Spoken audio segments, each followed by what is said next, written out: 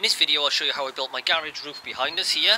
I'll show you how I constructed the roof, how I covered it with EPDM, and at the end of the video we'll take a look at a few of the improvements I've made since. I actually built this roof 5 years ago, so let's go back to see how we got on. Inside the garage, I just want to show you all the joists. Now with this, we used the OSB board, and the size of that was 4 by 8 foot. So what you need to do is work out the distance between your joists, and ideally you want them about 40 centimetres, not really any more than that. That adds a bit of strength.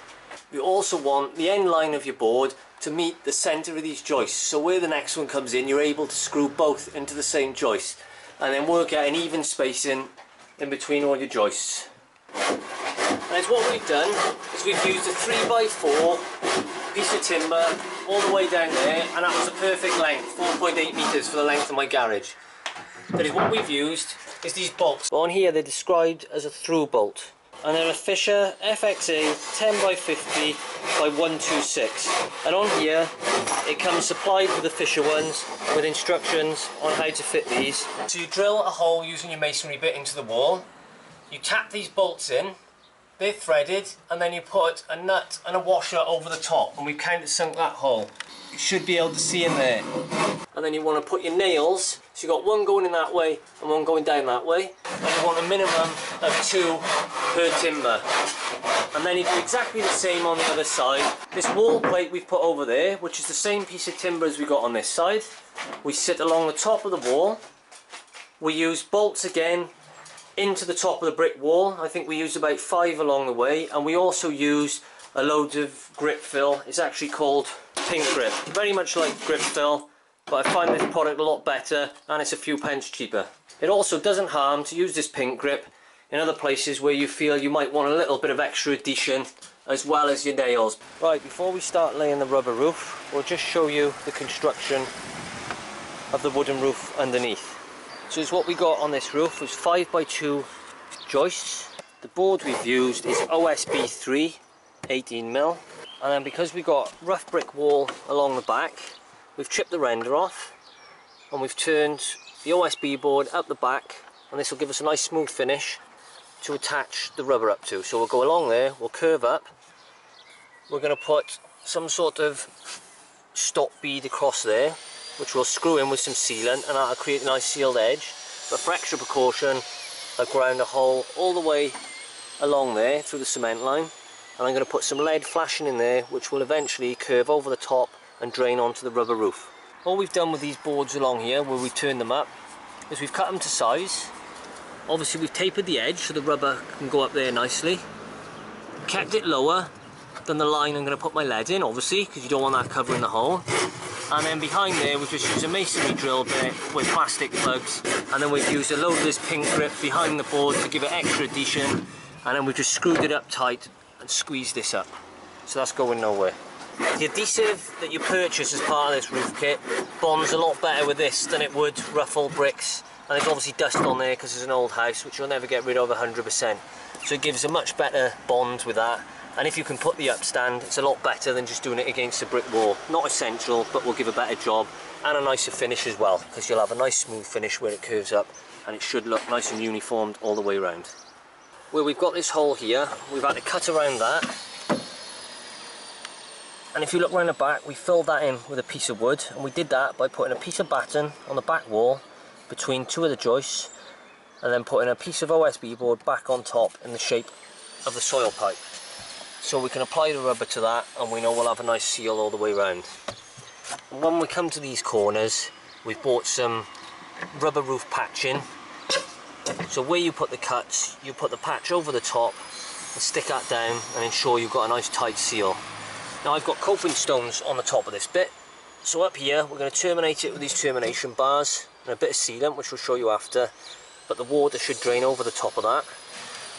And eventually on this end, where we've got some bricks, we're going to bring the rubber up, we're going to use the termination bar across there, seal it down, and we'll put some coping stones over the top later. When you're applying these boards to the joists, it's always a good idea to see where the end of your joist is on one end and the other, and just draw pencil lines along them, and that gives you a nice straight line to work your screws along when the boards are down if you can't see the joists. And then here you can see what I was telling you, underneath the roof is your joist runs along there. So you want to measure your joists so that the centres of your joists meet the edge of these boards. And that way then you can get two boards into one joist. In order to get the straight line for this edge here, we basically worked out the depth we need for our fascia board off the edge. We put a nail in this end. We did exactly the same at the other end in the right location, and we ran a string right the way across. Then we're able to mark lines along each joist where this board needed to go to, but make sure you set it to the right depth for the fascia that you've bought, and we can show you all this in a minute. So we're going to cut these joists off now, but I'll show you underneath the roof. Where we put the nail in the end there and took the string line up and over, you use a spirit level up that way and draw a straight line down, so that when you cut your joist it's flat, because your fascia board is going to attach straight to that. So you want a nice straight line all the way along there. And there we go, there's one joist that's just come off there, just using a handsaw. So you can see the gap all the way along the front there now. We'll have a fascia board on this. We'll be putting some batten over the top to create a drip, and then underneath we got some plastic fittings that we bought that comes with a rubber roof kit. This will seal the rubber in tight to the fascia board, and then off that we can put the gutter. And as you can see here, once you've got your straight line, you can then just run your saw along the edge of your OSB board and cut your joist off flush, just using a handsaw. These are the screws we've been using to screw the OSB board down into the joists. Obviously you need to use a screw that's suitable to go through the depth of your wood and into your joists. But these are excellent wood screws. You get these from Screwfix. Very reasonable price. Why do that? You can see here now we've applied the batten along the front of the joist. And to give you a closer look, it's all we've done is drilled a hole through these battens and nailed straight into the joists, just like that. And this gives a big enough overhang now so that when we put our rubber over it, it'll drip down into the gutter and not fall short of the gutter. And we've just done that all the way along before applying the fascia board, which we'll do next. Right, now before you lay your rubber down, you need to make sure that the roof is all swept nice and clean, and then run a hoover over the top so there's no dust or debris on it. Then you get your rubber just like this, lay it out and let it settle across your roof before folding it back halfway, ready to apply the adhesive to your board. Right, so all you have to do is just brush the rubber out to get rid of the creases before letting it settle. So you want to roll your rubber out like that so it's flat all over the roof and in the place you want it. And then we're now going to roll back from that side to halfway. We can then apply the adhesive, roll it back on using a brush and stick it down, and then do the same for the other side. I'll just quickly show you what we're using. This is contact adhesive for EPDM, and you use this around the very edge of your roof. And then you use this, which we roller on, and this is decking adhesive, and this goes all over the wood and does the main core of the rubber roof. And you'll see us do this in a minute. And we've got a range of sealants that we're going to use, which is like mastic, put around the edge, just a standard roller to apply the rubber. And then we got this for doing the small edges. That's a small roller.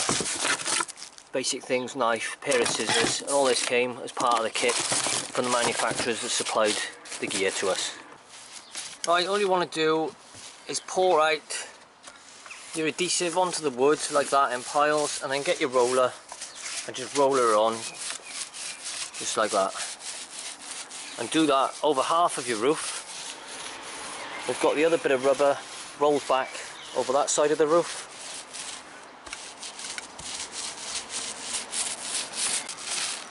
When you apply the adhesive, just do it so it's slightly transparent. You don't want it too thick, and bear in mind if it's a hot day it'll go off quicker than if it's a cold day, but you've got a few minutes to play with it.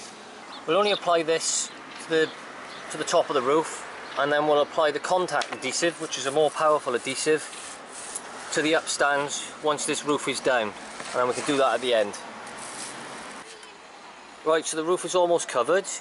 You can see we've actually done more than half of the roof. It's about 3/4, but as long as you've got room to get back off without walking over the adhesive, and then we'll roll this rubber from each end in and firm it down. Once you've rolled your rubber roof out, use a large brush like that one and just brush over your rubber, getting rid of any lines, and brush from the centre outwards.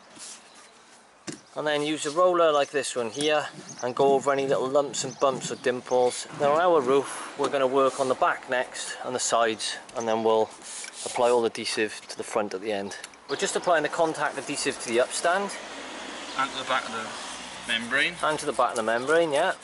With the contact adhesive you should always apply both sides that need to be stuck together, as it creates better adhesion when you come to stick the two together. It hasn't got to be too accurate, it's more a case of get it on before, especially working in the heat today.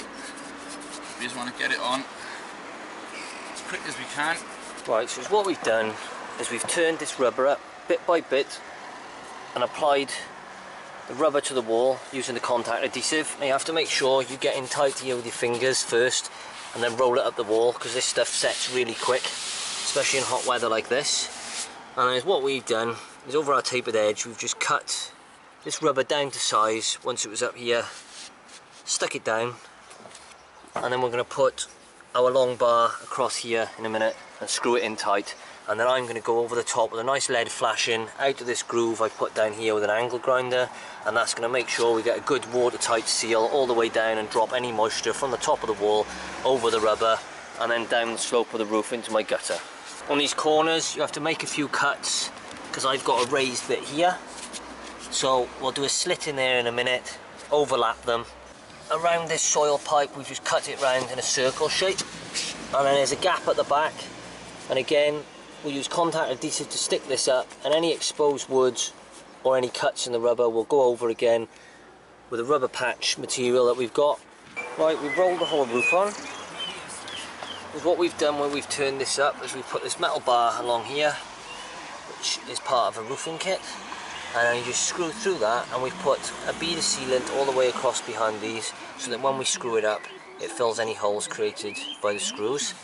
Then don't forget, still, I'm having this lead coming over there and covering the lot of this, so that'll all be fine.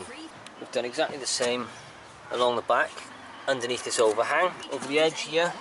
We've got to make a cut across the rubber that way, and then this flap underneath goes underneath, and this one falls over, so any water drains that way. Done the same over here. If you have a look, the way we've cut it is so that comes up, and then this flap on the left will now sail over the side, and then any water running down will run over the edge. And all over the end we use the contact adhesive all the way across there, and that creates a good bond right into the front of the roof. If we look along the length of here, then we've used this stuff here, and what this is like an edging strip that you put over the battens, and then we'll roll the rubber over this plastic here, and that'll sit in there, and then there's another piece of plastic that fits over this perfectly with a little seal, and then we nail that into this piece, and then the rubber will be trapped between it, and you'll have a lovely finish where all the water will run off into our gutter. Now if you have a look here, these are like strips of material that you can buy, and you have to add them on with a primer. So you paint the primer on, stick these on, and what I did was cut them into circles, which is best recommended because they're easier to move into shape. And then you put it on, stick it in, and then you can work this, and you can see with that, where I've just put it on, you get the rubber and you just pull it tight with your finger, and all this will start to stretch, very much like fixing a puncture on an inner tube, because all this material is very similar. And then with this primer, it basically bonds it to the pipe and bonds it to the rest of the rubber, and that stops the leak. So I've done 4 of these all around the hole, and if you look at the back, I've done a vertical strip down there where there was our join in the cut that we had to do to get it around this pipe, and that I did last, so that runs, as you can see, on top of these other ones. Where we've done the corner here, you can see how we cut this corner piece.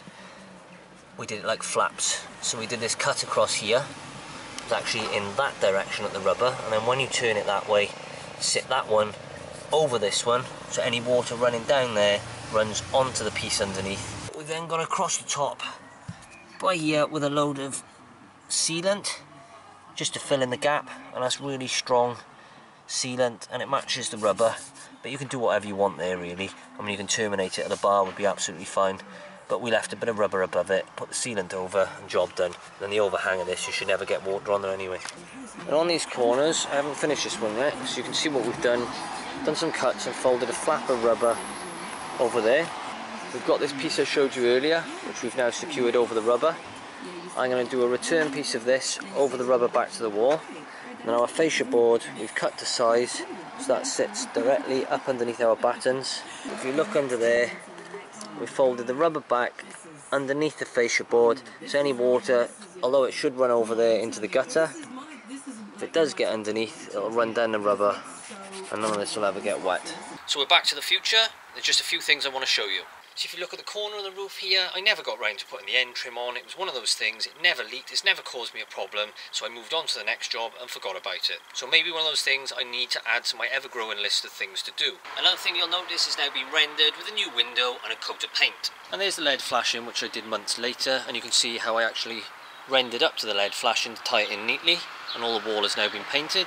You may remember in the video, we cut this EPDM to a tight circle around this soil pipe, and something you could do is leave it slightly smaller and then just turn it up on the inside. The only reason we didn't do this is we found that it was folding over itself on here, which meant you couldn't fix these pads nice and tight to the soil pipe, and the way we did it has worked perfectly, and this has never given me any problems over the 5 years that it's been in place. On the rear of the roof I bedded some coping stones on mortar across the top to give a nice overhang, and then finally you'll notice this slightly rough lead flashing tucked underneath these front coping stones, and the reason for that is I actually had a slight weep only a few months ago that was going through and trickling onto the roof. I ground a slot underneath those coping stones. I used some old lead flashing from my loft conversion, cut it down to size and tucked it underneath the coping stones and bedded it in with a nice bead of sealant. Now, I did that lead work as a bit of a quick fix before Storm Dennis came. So my plan is, in time, to remove the coping stones. I'm going to put a big piece of lead up over the top and back down, and then I'm going to bed the coping stones back along the top,